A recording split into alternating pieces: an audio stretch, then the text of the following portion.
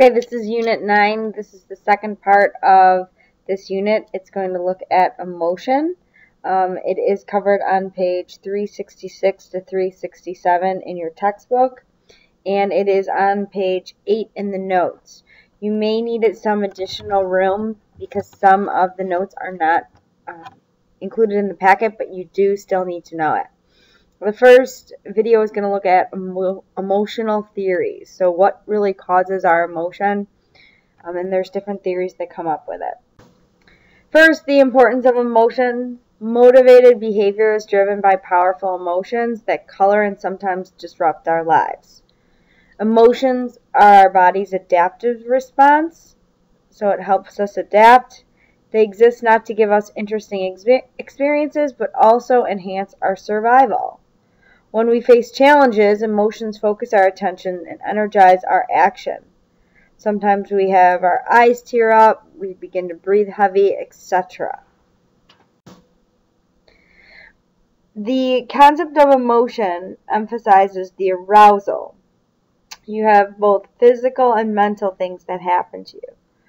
Motivation emphasizes how this arousal becomes action. So how do you get so excited about something, or maybe you're not excited about something, and then do a certain action. And then emotion and motivation are a complementary process. So a lot of times they work together. Okay, so why do we have emotions? Emotions are a result of our genetics and our learning, especially early in life. Emotions serve as an arousal states that help organisms cope with important recurring situations.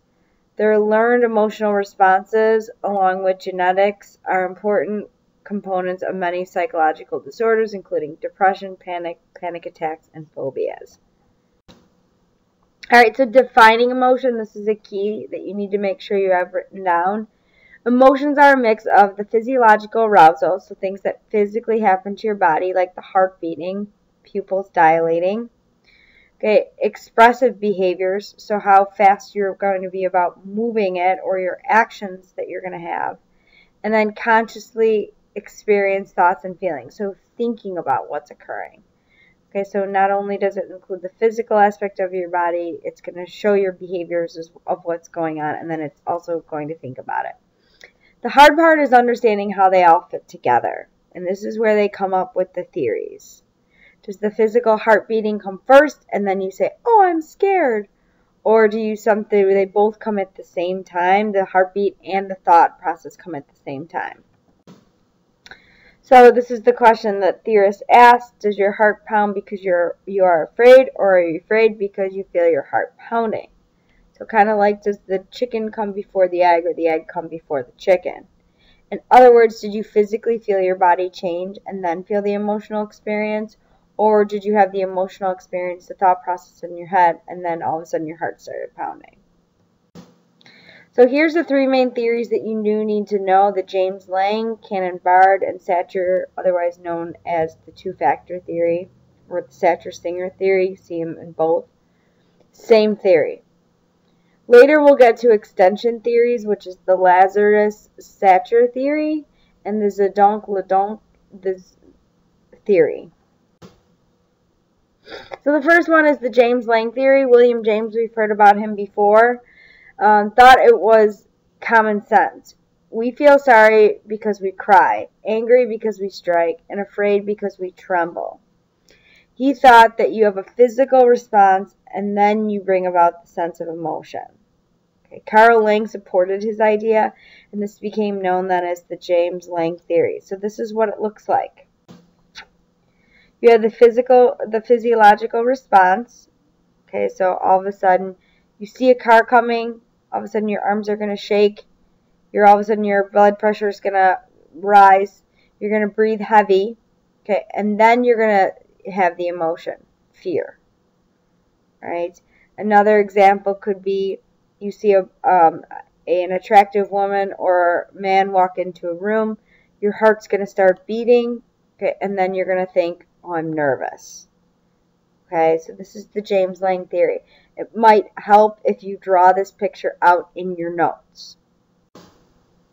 Cannon Bard was somebody who kind of opposed this theory. Philip Bard concluded that the physiological arousal and our emotion experience actually happen at the same time. They're rooted at the same time to the brain's cortex awareness of emotion. Here's what the Cannon Bard theory looks like. You see the oncoming car, your heart pounds, and at the exact same time you understand that that's fear. Physiological and Cannon Bard are experienced at the same time. Your heart pounds and you get nervous at the exact same time. Okay? Think of two cannons firing at the same time, the physiological heart beating and your understanding of emotion. Okay? The two-factor theory is another theory. This is the third theory you do need to know. Stanley Sacher and Jerome Singer proposed a third theory. This is our physiological and cognitive perceptions, memories, and interpretations together create emotion.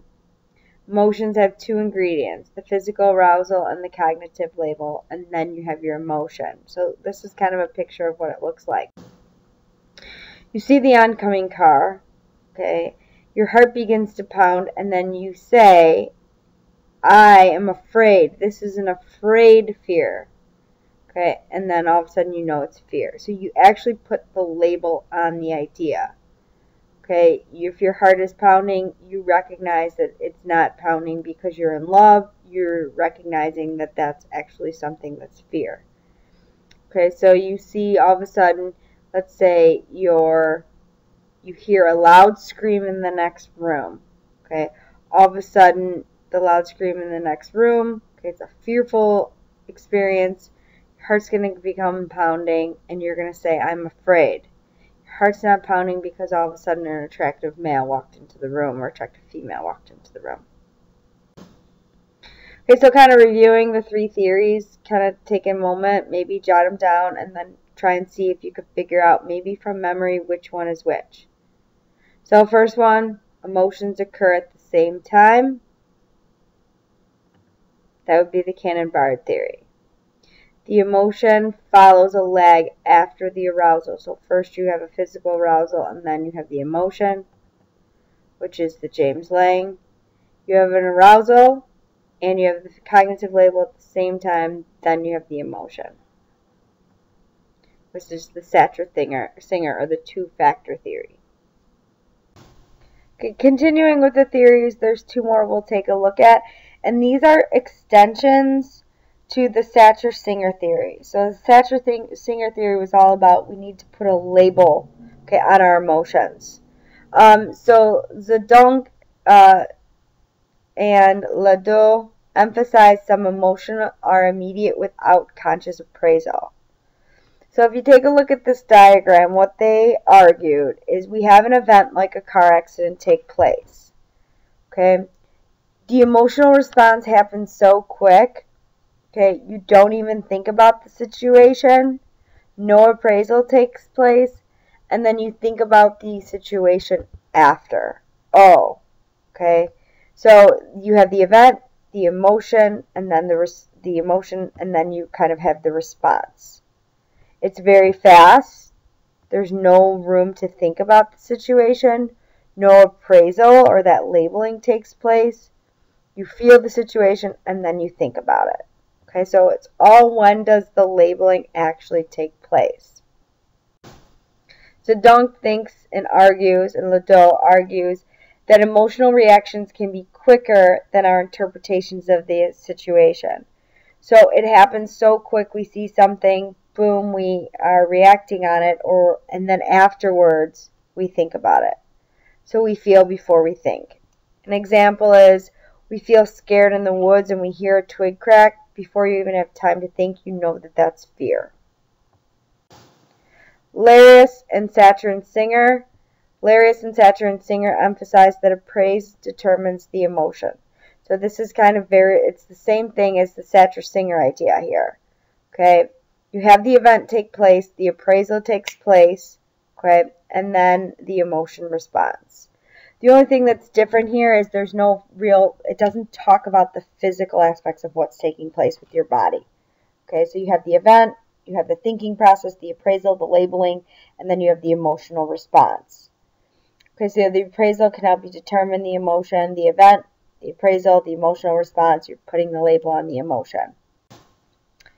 Larius and Sacher-Singer argue that while our brain does not process a lot unconsciously, even an instant we think about it, and we felt the emotions require some sort of cognitive appraisal of the situation.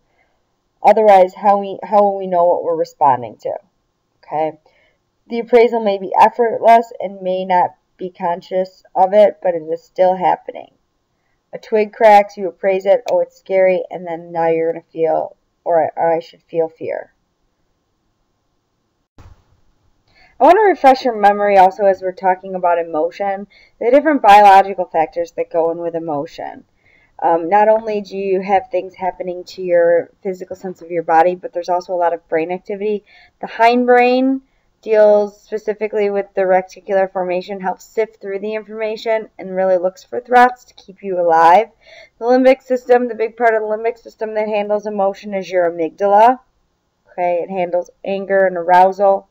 And then your cerebral cortex. We'll talk about this in a little bit, but it helps interpret events. The thought center, specifically the frontal lobe. The right hemisphere really specializes in negative emotion, understanding your negative emotions, facial expressions. And then left specializes in positive emotions. Okay, embodied emotion. Most people are aware that when we express emotions, physical changes happen to the body. Some you may notice, like sweating and crying and trembling.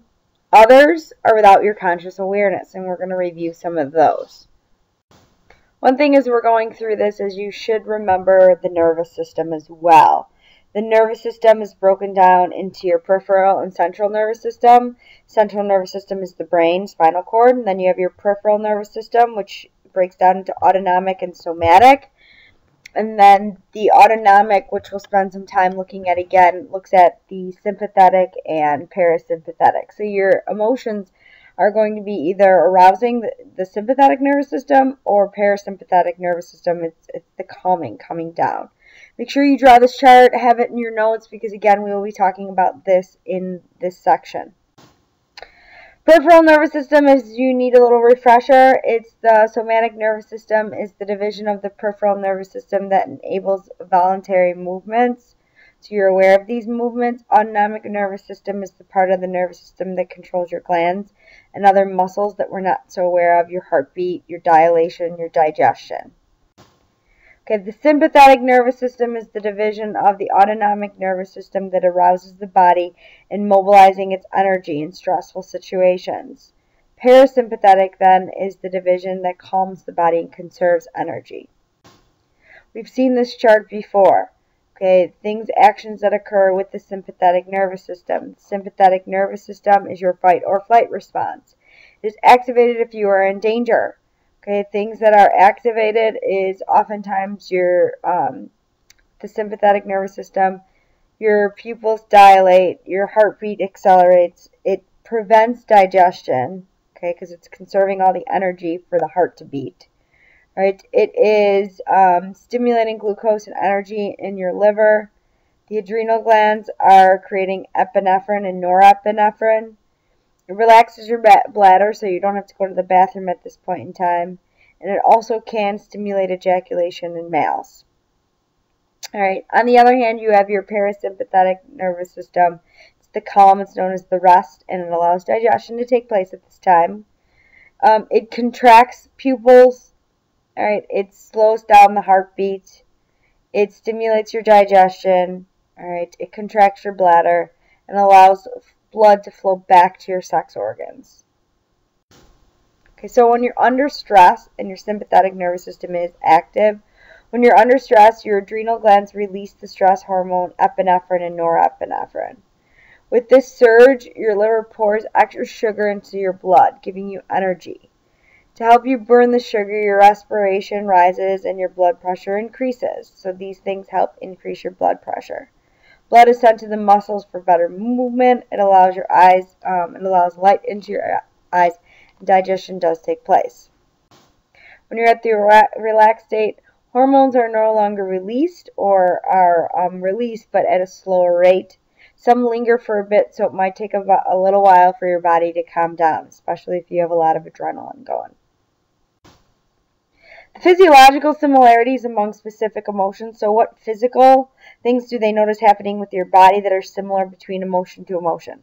Are there differences in the physiological activity for someone who is angry, fearful, sexually aroused, or bored? From the control center, you might monitor a person's physiological responses, such as measuring their perspirations, how much they sweat, how much they breathe, how much their heart beats. With training, you could probably pick out the bored individual, but concern physiologically differences among fear, anger, and sexual arousal would be very difficult. Your heart is going to race, okay? Your breathing is going to increase. You're going to be sweating, right? An example is your heart's going to race, the breathing's going to increase. People may feel different and look different in their emotional facial structures.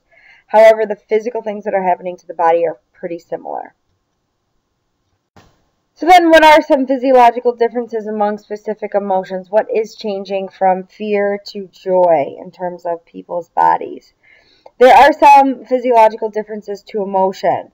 Fear and joy might activate similar heart rates. Okay, you're really excited, you're really scareful. However, they stimulate different facial expressions, and we will be looking at facial expressions later in another presentation. But for fear, your eyebrows usually tense, and for joy, your muscles in your cheeks and under your eyes pull into a smile.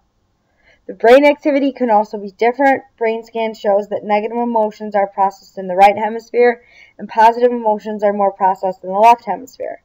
Positive people also tend to trigger more left frontal lobe activity. Okay, and they say that this is positive people might be very active in this area, and this is where a lot of the dopamine receptors are dominant in the left frontal, hence what might make them so positive. Okay, so the last part of the text kind of just talks about, again, once reminding you about the cognitive and emotion when we actually label it. And there was two couples, remember, that were going back and forth trying to figure out when we should really label our emotion. Larius and Satcher Singer said that we should label it even if the event takes place for a brief second, we appraise it, and then we have the emotion. And Ledoux and Zedonk think that it should take place. You see the event, you experience the emotion, and then you label it.